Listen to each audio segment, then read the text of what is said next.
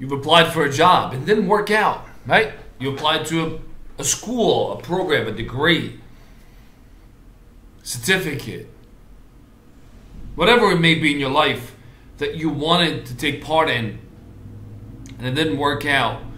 It is very, very, very important to understand that almost always there's a bigger reason why that wasn't your next step in your career or in your life.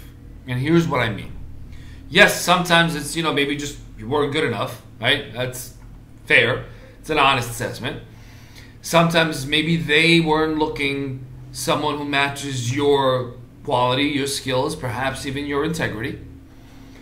Perhaps they had somebody else all along in mind for that position, and so forth, right? There's a number of reasons.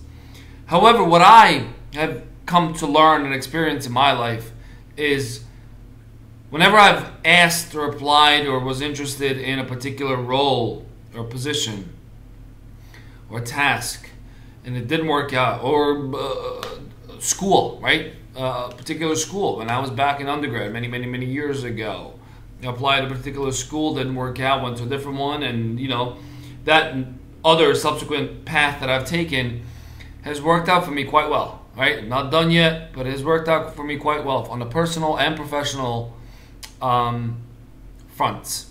So don't doubt yourself, don't despair because something is not going according to your plan of the day, because your plan of tomorrow or over the next 3 to 5 years or the next decade is larger and more encompassing. And sometimes things do not work out today because there's something bigger and better, more suitable for you coming your way tomorrow. So that doesn't mean be lazy, sit on the couch and wait for opportunities to fall in your lap, because that never happens. Well, almost never happens.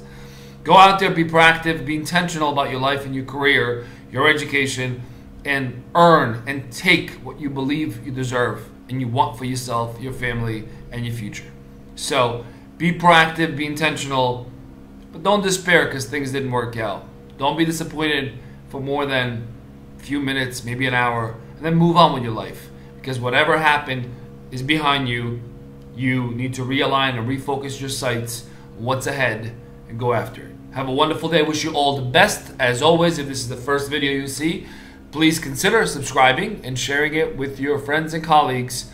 And most importantly, leave a comment on this or anything else that is front and center in your career and in your life today. Have a great day.